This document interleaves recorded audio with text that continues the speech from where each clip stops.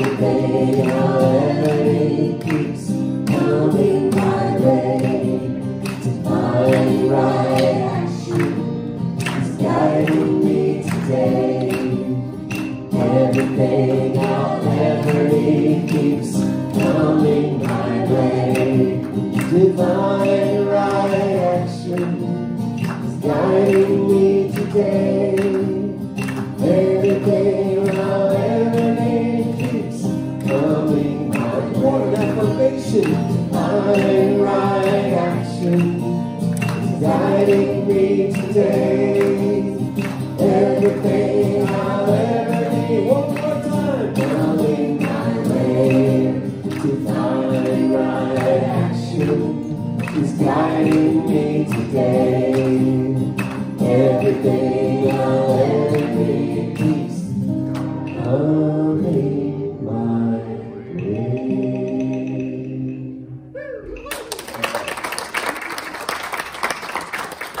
Good morning. Good morning. Whew, okay. Thank you so much for coming out last week for Reverend Anna. See, wasn't she sweet and special? Yes. And so, such a great. So, I watched her message online, and I thought she did a fabulous job. I thought everybody here did a fabulous job. See, so things can go on without. Not the same. Not the same. Right. Just kidding. I had a fun time. Roy and I had a great time there. They were a fun group of people to speak to and be with, and we had a great lunch and then did a concert afterwards. That was fun. So we'll probably do that switcheroo thing one more time later. They're in the process of putting an offer on their own building, so all of that's very exciting. A couple things from Anna. She forgot, maybe she didn't, but she told me she forgot to thank everyone who did everything for her. So she was grateful for that and for the lunch, and she also would like us all to keep positive prayer, thoughts, and messages about their new home and a new building that they are looking to purchase. Coming up on Wednesday, May 15th, our regular Wednesday night service that night is usually evensong, but we have something special. We have a Taizé service planned, a 1-hour Taizé service with Reverend Erica Satie. And she is a new minister. She lives in Montrose, a minister of religious science. She lives in Montrose and contacted me asking if she could serve our center by leading a Taizé service for us. And I thought that would be wonderful. And so we decided to do that on the Wednesday night of evensong. So that's the third Wednesday, May 15th, and it's a love offering. And a Taizé service is a candlelight service with quite a bit of music and messages offered. So if you've been to our Taizé service at Christmas Eve, I can't really say if it's going to be like that or not, because I have not seen. She's putting on the whole service, and David and I will help her, but she'll be leading the music and such. So please come to that. It's a love offering. When's that? Wednesday, May 15th at 7 p.m. So it's like a regular Wednesday night service time. So that's a week and a half from now. And also coming up in May is our first date night. And so that's happening on May 31st. That's the last Friday in May, a Friday at 7 p.m. where we set up outside under our tree out there a concert setting and homemade ice cream. Are you up on that, Nancy? Yeah, look at her. So thank you very much. We offer homemade ice cream and a concert. The concert starting, it will be Solar Brothers Band, which is Roy Martin and Paul Frazier, and they're letting me sing with them too. So they had to add that word band. So that'll be really fun. Everyone's invited again. That is a love offering, and then we split that love offering with the band and the center. So that's working out great, and we'll have more of those coming up. We'll get a schedule of that out to you soon. I think that's it. Okay. All right. So Let's speak our purpose statement together now in that mindset of oneness, that mindset of only God, God only. All there is God. Omnipresence, omniscience, omnipotence. Here we go. As an intentional spiritual community, the purpose of CSL is to be a living environment for individuals to realize that we are all unique emanations of God, the love intelligence governing the universe. We embody the truth of our oneness with God, and we consciously practice this truth in our everyday life. Through the exploration of new thought, ageless wisdom, and the energy of unconditioned love, we are dedicated to individual transformation and to being a beneficial presence in the world.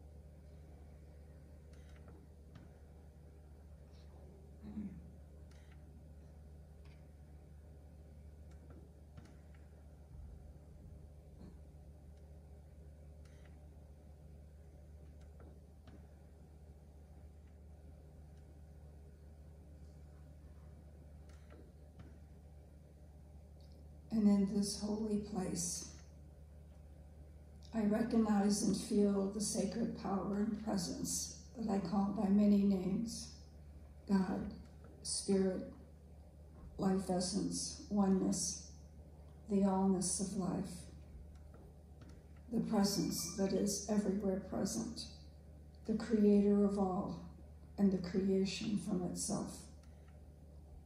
Life in all of its manifestations.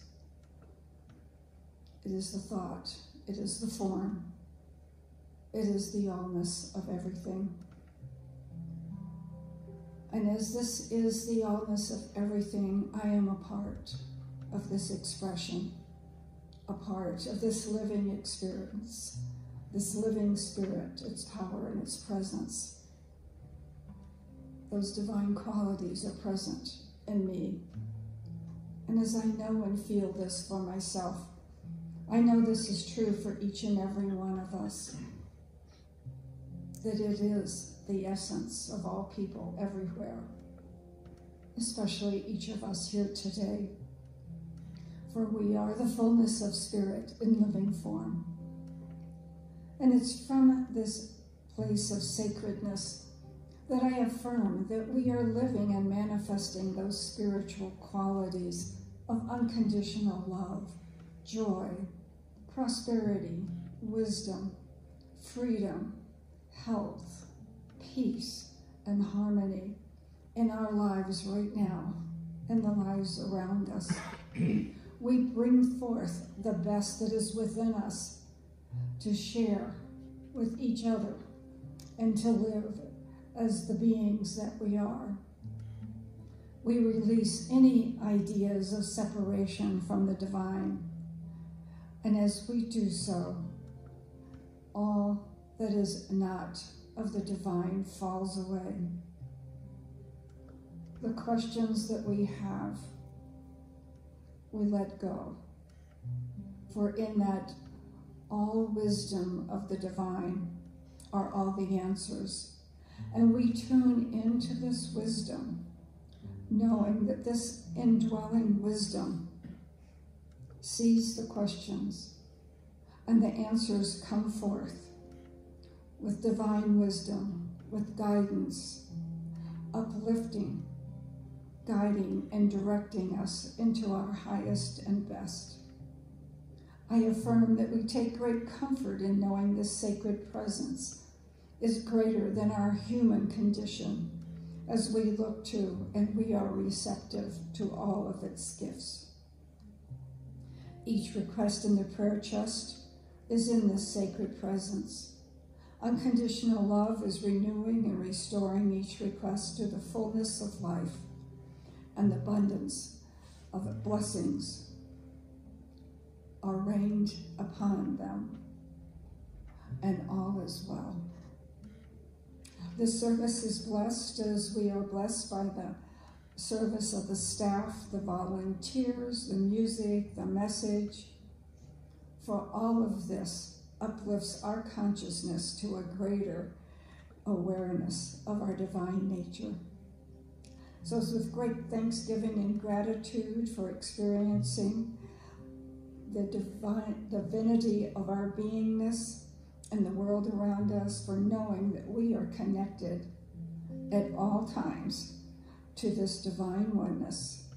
I release these words into the oneness into the law, knowing it is already fulfilled. As we join together and declare, and so it is.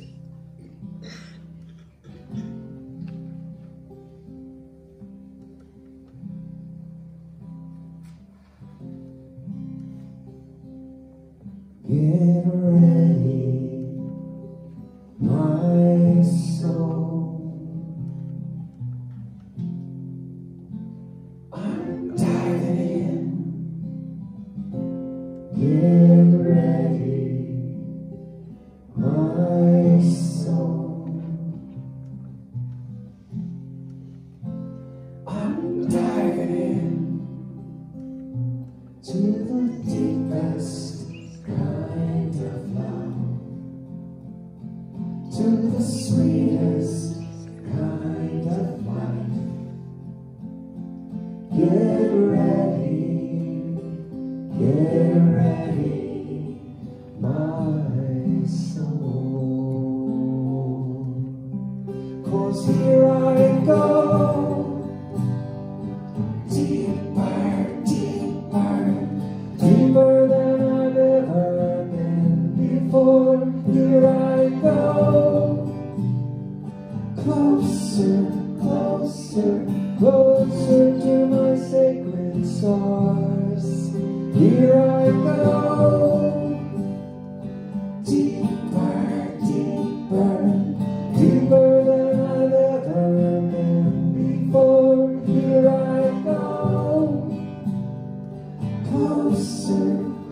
closer, closer to my sacred source.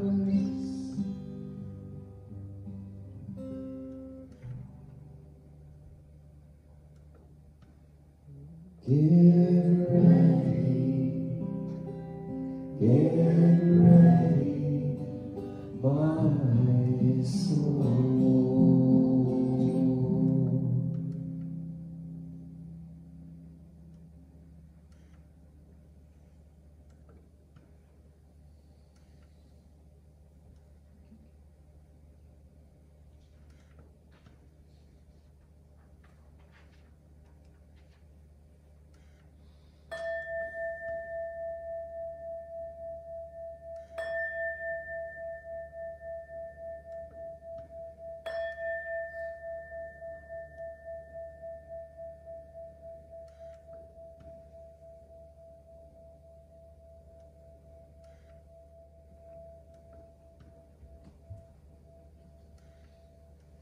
Good morning. Good morning. I'd like to call your attention to the prayer chest at the bottom of the stairs against the wall to the left. If for some reason some of that divine qualities feel like they're eluding you in your life, please leave your concerns in the prayer chest, and the practitioner will be knowing the truth of your being this week. There is no problem, no seemingly confused situation to which the answer is not already known to the divine mind. In truth, then, there is no problem. Jack and Cornelia Addington. The answer to every problem already exists in the mind of God, and you are in the mind of God, and the mind of God is flowing through you this minute. Ernest Holmes.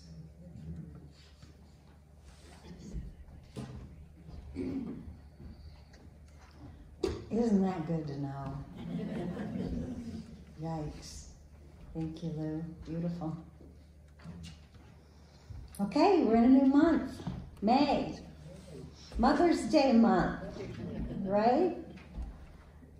So we have a new theme, and I have chosen this theme. I just couldn't get away from it. I kept thinking, oh, what is it going to be? What is it going to be? And I just kept reading these books, and I'm like, okay, this is what it's going to be. And the theme is letting the divine take the lead. Anyone interested in letting the divine take the lead? Yeah. So the book I'm basing, actually there's a couple of books. The author is Tasha Silver. Some of you may have read some of her stuff. One of the books is called Outrageous Openness. This was written in 2014. And the other book that I keep pulling from is a money book. It's called It's Not Your Money. And so I'm going between these two books, sharing some of her stuff with you. One of the reasons I was drawn to this author in particular, because what does it sound like when she says, letting the divine take the lead? It sounds like we need to maybe surrender, let go. And so surrendering and letting go, those are like feminine qualities of the divine feminine. And so I'm offering this in the month of May because I think we should celebrate all month Mother's Day and the divine feminine.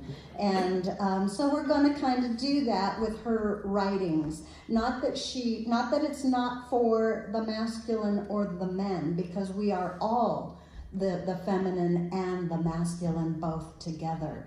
And so, but she's just coming from a perspective of mostly surrendering and letting go and knowing, just like Lou's quotes this morning, that we are indeed are in the mind of God. The mind of God is in us, and we can let go, we can relax, we can get into the flow and let the divine take the lead. So I'm going to read a little bit today, here and there, out of her book. So I'm going to start with the back flap of this.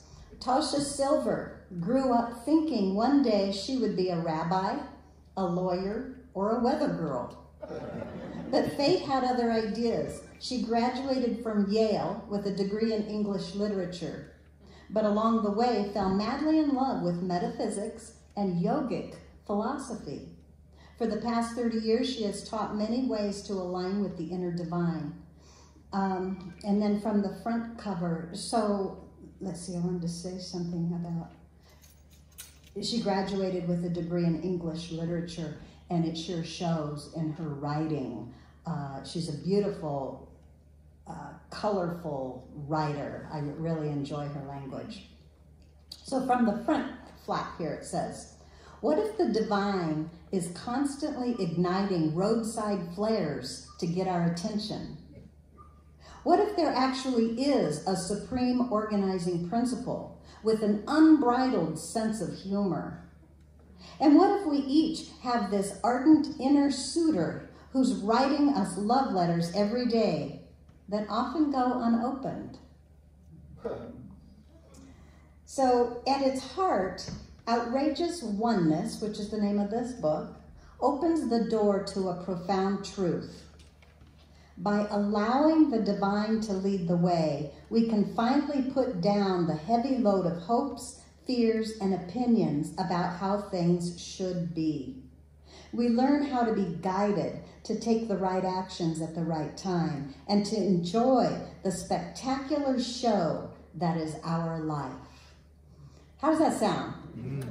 Yeah? Okay, good. So this book is full of interesting and humorous stories, and they're just like 2 or 3 page stories. So it's not really written like a how-to book, this is what you do. She more writes colorful stories illustrating maybe some principles that she uses. This book, a little different. It's a little bit more a how-to book.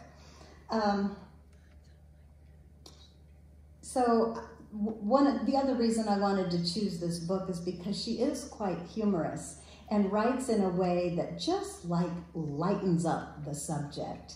And we had some heavy stuff last month with Jack Addington. That was awesome. Really good mind stuff. And this month we're going to get more into some lighthearted heart things, okay? Let's see.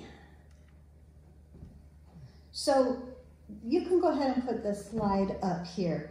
So I want to talk about these. So today in particular, I want to cover these 4 points that she says these are the basic ideas that run consistently through her work.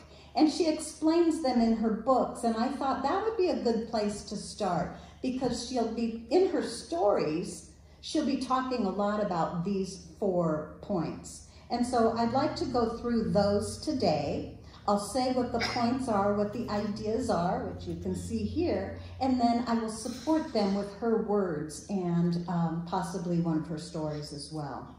So she talks about these 4 basic ideas: divine source, doership. I practice this next word so much, you guys. Prarabdha. Prarabdha, karma. Okay, I've got it all spelled out here exactly how to say it. But it doesn't just roll off my tongue, just saying. So I might just call it karma from now on. And offering. Okay, so let's start with divine source. And I've got 2 books I'm reading out of, so hopefully I won't get all messed up. I think I'm real organized here. Divine source. Well, I guess I'm not that organized.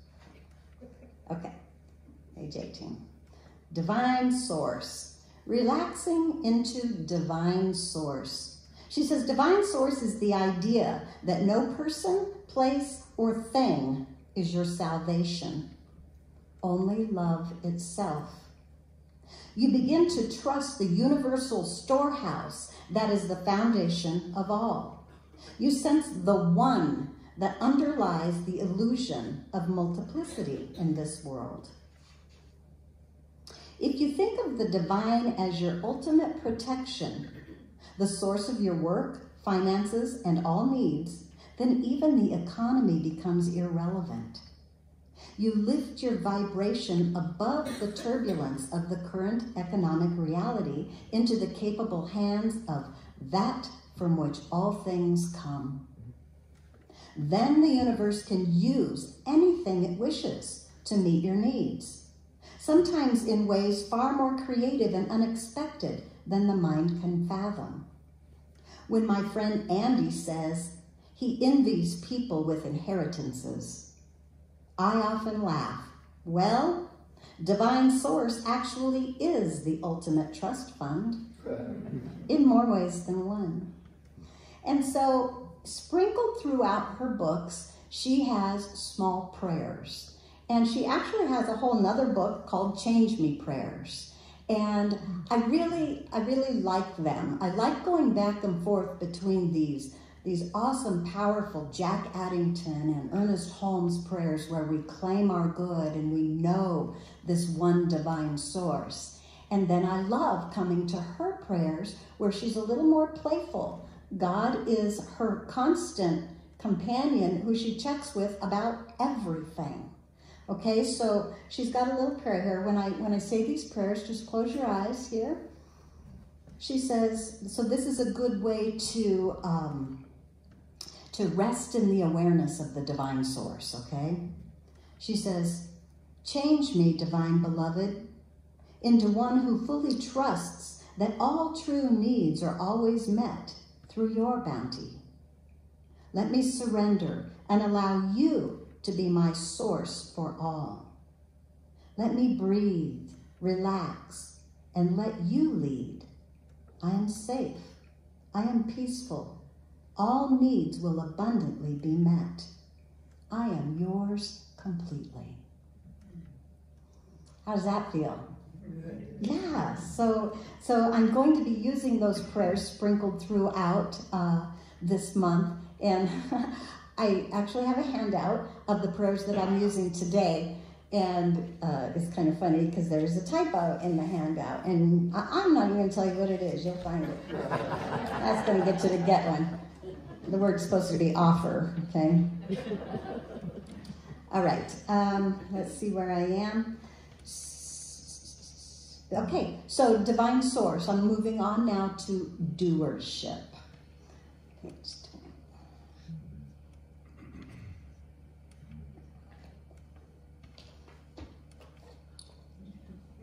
I was supposed to keep this book open. It said, keep open.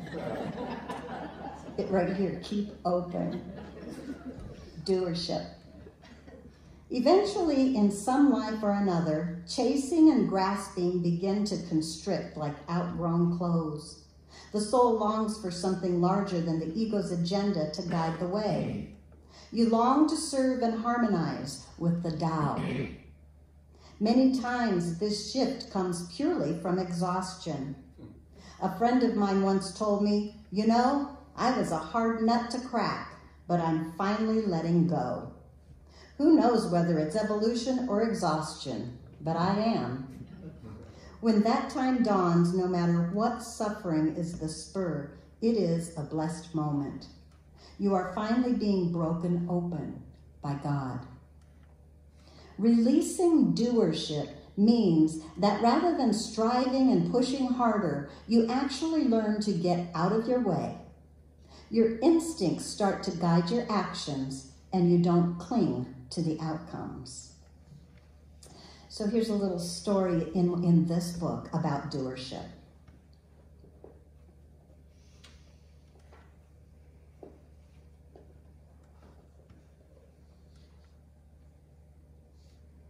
She says, I'm often thinking about the topic of doership and who, in fact, is the one doing the doing.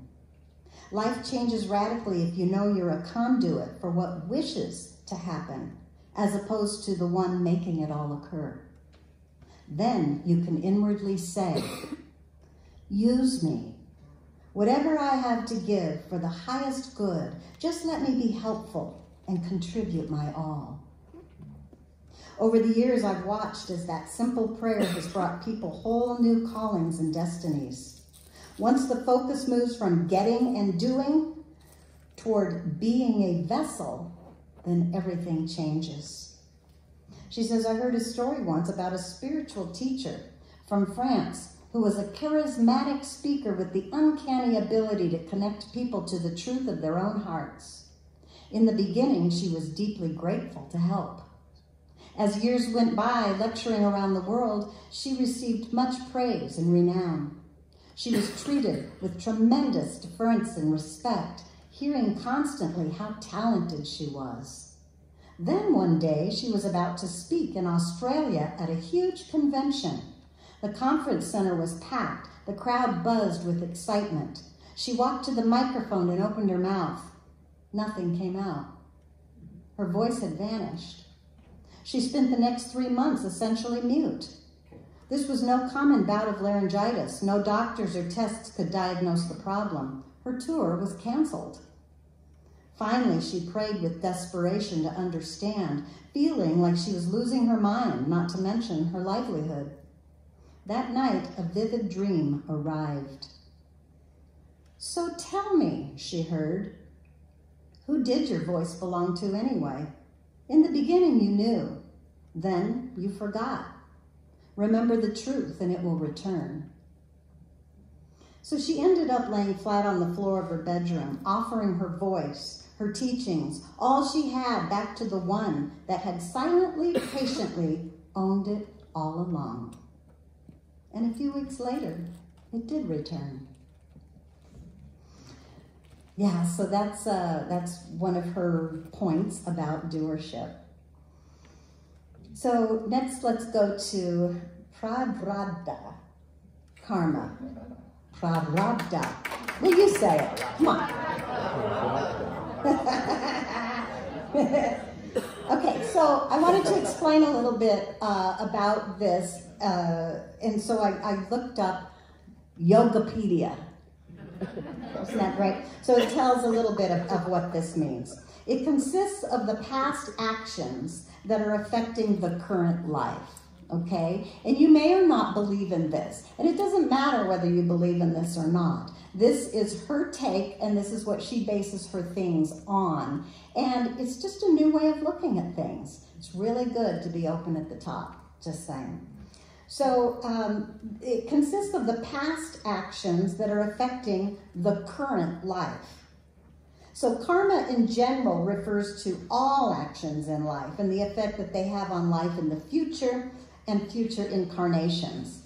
This kind of karma cannot be changed because it is the karma created earlier in life or in past lives, and it is yielding results in the present moment. So now, with that explanation in mind, I think you can more easily understand when she talks about this kind of karma in her book. And remember, she's very, very interested in yogic philosophy, and she refers to it a lot in her writing. She even has a whole thing on Kali. Do you guys remember Kali? Yeah. All right, so let me read you a little bit about this kind of karma that she has. Page 28. How's everybody doing? You're doing okay? Good. Good, good. All right. One of my favorite spiritual writers had a time when multiple illnesses plagued him. Someone said to me, "This guy is a total beam of light. You feel uplifted simply by being in the same room. So how can even he have all of these problems?" Did you ever think that about spiritual people? I remember when Wayne Dyer died, so many people came to me and like, how could he die? I'm like, well, you know, everyone's going to die, you know, and so this is a little bit like that. She says, one of the dark legacies of manifestation culture is that many people think if only we perfect ourselves enough that we gain VIP entry to a secret Disneyland where nothing bad ever occurs. And then they blame themselves when the inevitable changes come that are a part of incarnate existence. Or they harshly judge others when difficulties arrive, assuming they must have done something wrong. Oh, pity she created that. But what's missing here, while the law of attraction is true, so is the law of prarabdha karma. I mean, even the great Indian saint Ramakrishna got throat cancer. What matters is how we handle our unique karma, our own soul's course of study. When embraced, it becomes the royal road to true abundance. So that little portion right there is what she thinks about this kind of karma. It is our own soul's course of study, that each person has their own individual path that they are walking through their spiritual journey. And each person has their own course. And your course is not my course. So some things maybe aren't meant to be for the course that you're on. So this is another little story about this kind of karma. Did you ever hear about the actor Jim Carrey, who wrote himself a check for $10 million from the Universal Bank long before he was famous? Who knows that story? Yeah. It spawned a parade of similar check writers all over the planet. Unfortunately, however, many came to believe their own gazillions didn't arrive FedExpress because they blocked it. Yet, I'd say it happened for Jim simply because that was his karma. This book comes from a singular premise. Everybody has a different set of lessons they're learning in any given lifetime. It may not be your own destiny to have $10 million. That might actually be the last thing your soul needs. You might be learning this life to trust you'll always have enough. And the more you open to divine source, the more you will. Some issues are so fundamental to your soul's awakening that we come back lifetime after lifetime to resolve them. Someone who accrues great wealth may be working out a certain karma, perhaps to see if they will be generous, grateful, good-hearted. If they're not, they may well create a different karma in future lives. The law of attraction and the law of karma intertwine in every moment. The more you come to trust this source, the less you'll need vast wealth to feel abundant. I'm going to say that one more time. The more you come to trust divine source, the less you'll need vast wealth to feel abundant. If it comes, then fantastic, and perhaps you'll be generous with it. But you start to feel prosperous no matter what your personal karma when you trust in divine source. All right, so next we're moving on to offering. Let's see, offering.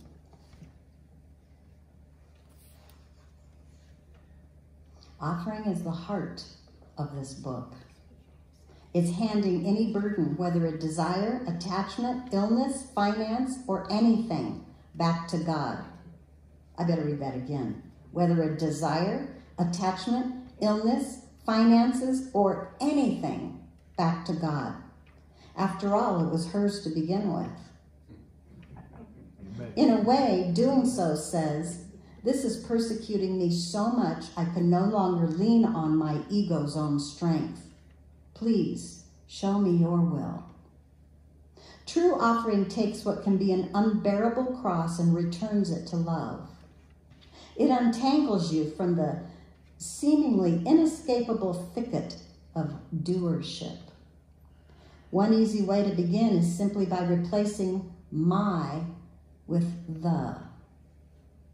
We're taught to think of my money, my body, my partner, my happiness, my failure, even my awakening.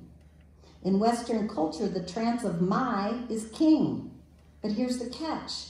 If it all belongs to you, the ego, then the burden is all yours as well.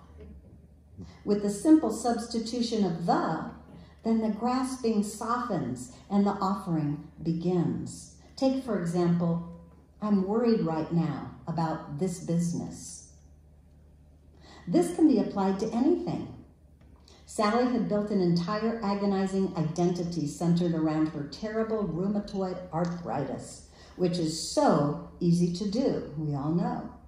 She was always saying, my illness, my restrictions, my expenses, all this with increasing anger and desperation. So I suggested that since she had nothing to lose, she could offer the entire mess to the divine and release the my.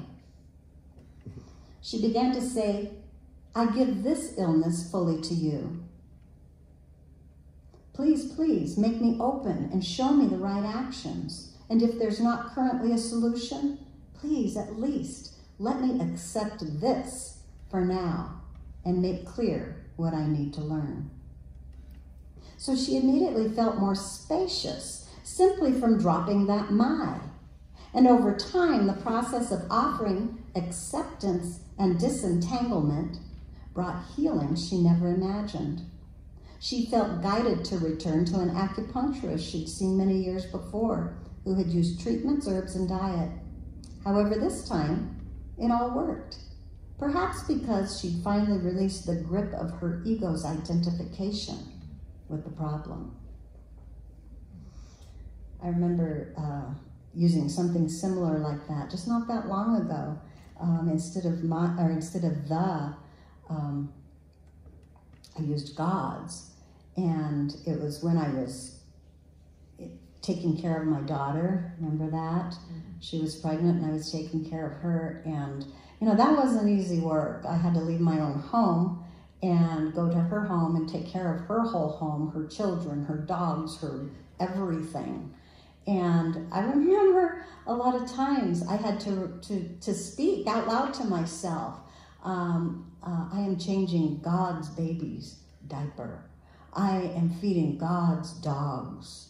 Boy, that really helped me to get through that. Because when you're doing, and it's God's dogs, man, that was more sacred than just, my daughter's dogs or something. So this is a really good practice, either saying the, or you could say God's, either one of those, or whatever you come up with. All right, let's see, where are we? Oh, so, let's see.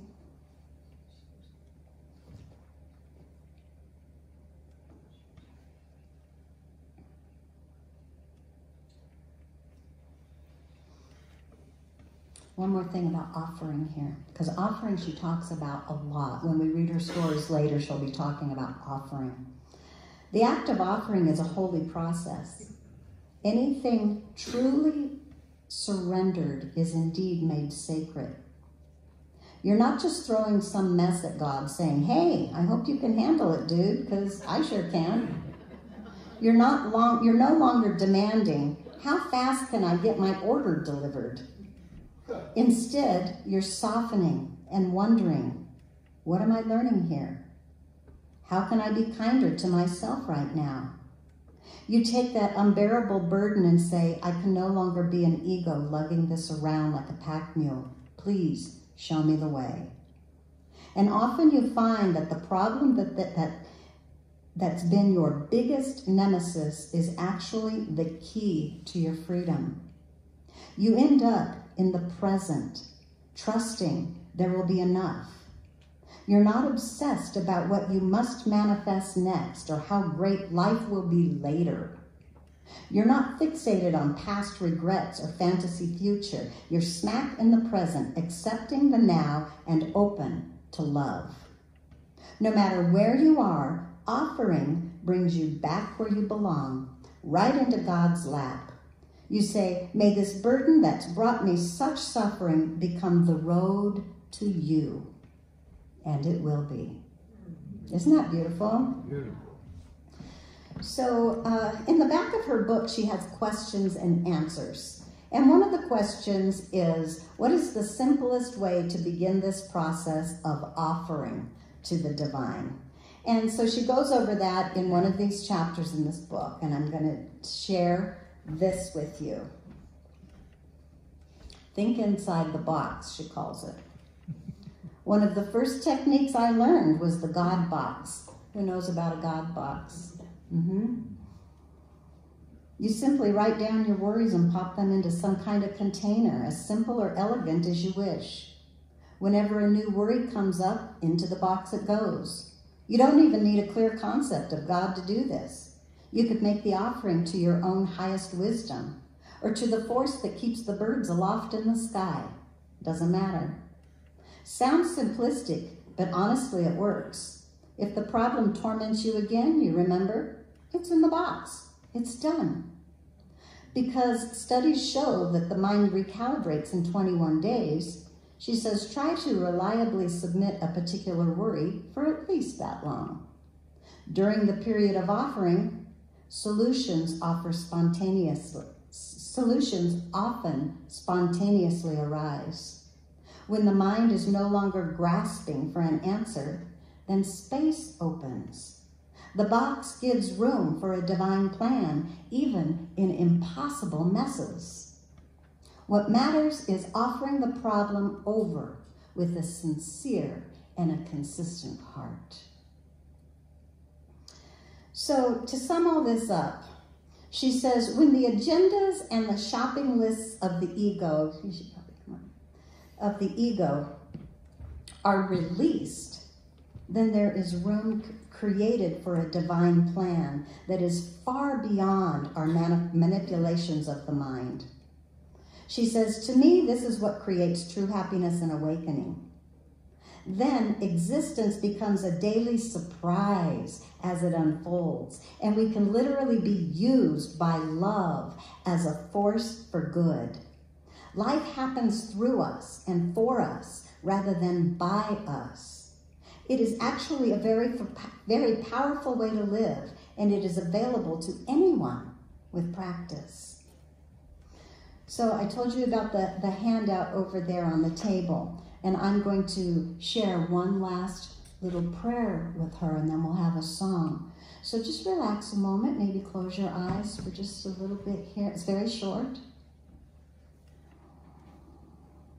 Open me, divine, to what I need to know right now. Allow me to open to the changes that I might make in my life. I am here for you. You take the lead now. In gratitude, I offer you my life. And it is so.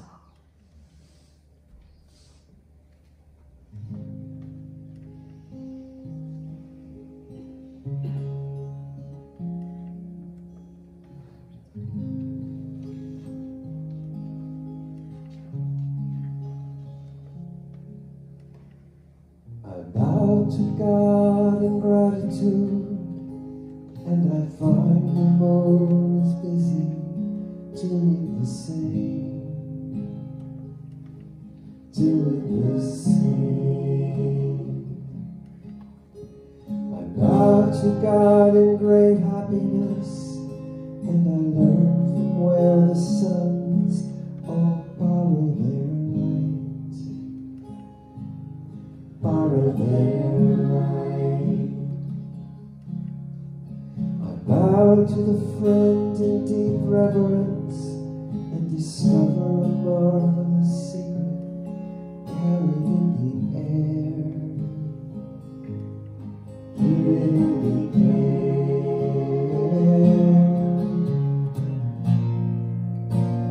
This whole universe is just as I said, love design, just as wildly lost in this wonderful holy dance, that every step gladly sing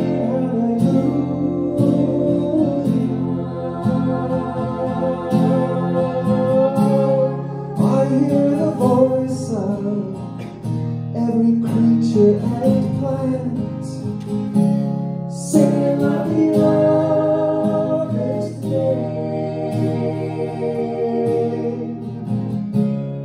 Every star and sun, galaxy,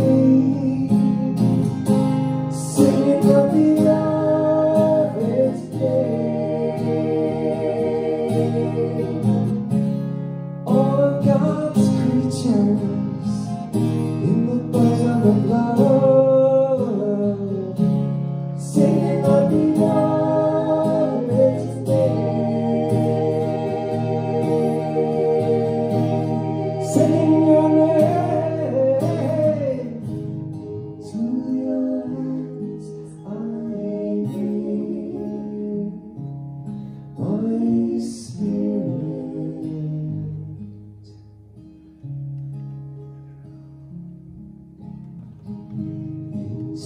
your hands I lay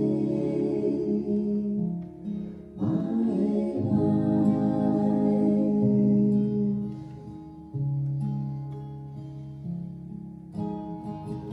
Into your hands I lay my spirit.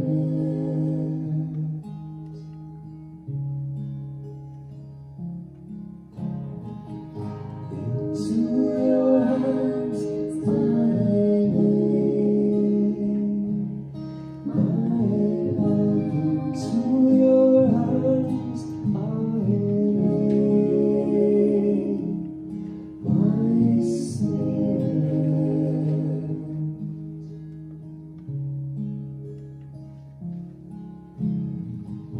Into your hands I lay my life.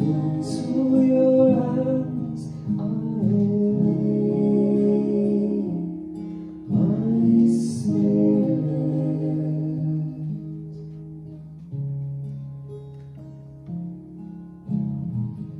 Into your hands I lay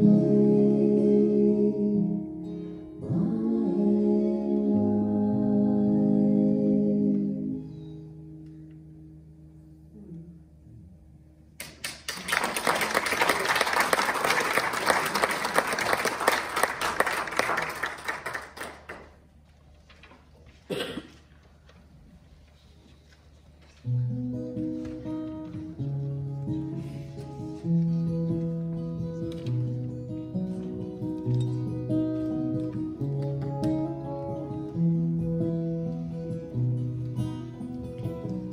God, you are every mountain. God, you are every ocean. God, you are every canyon, every inch of earth and sky. God, you are every morning. God, you are every midnight. God, you are every moment, every second of my life. Everything I see, everything I do, everything I am is in you. Everything I fall, everything you know, everything I know is in you. God, you are every sunrise. God, you are every moon glow. God, you are every star shine, every inch of earth and sky. God, you are every springtime. God, you are every snowfall. God, you are every season, every second of my life. Everything I see, everything I do, everything I am is in you. Everything I love, everything we know, everything I know is in you. Cause you are the very breath I breathe, and your perfect love created me. Everything I see, everything I do, everything I am is in you. Everything I love, everything we know, everything I know is in you. Everything I see, everything I do, everything I am is in you. Everything I love, everything we know, everything I know is in you. Everything I see, everything I do, everything I am is in you. Everything I love, everything we know, everything I know is in you.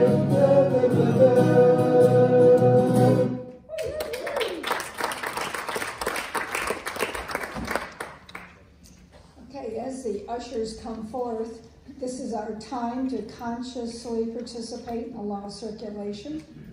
So if you'll just take your gift, your tithe in your hand, and knowing that this offering comes from the abundance of the universe, I put my trust as I let go, knowing that it circulates.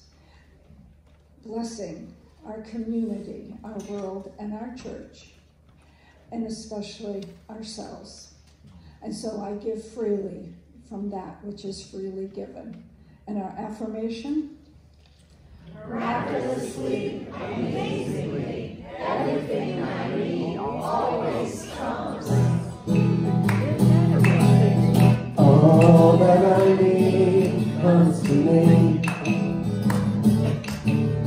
All that I need comes to me. The light of love and grace shines upon my face. All that I need comes to me. All that I need comes to me. All that I need comes to me. The light of love and grace shines upon my face. All that I need comes to me.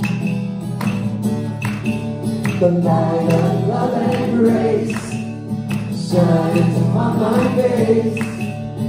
All that I need comes to me.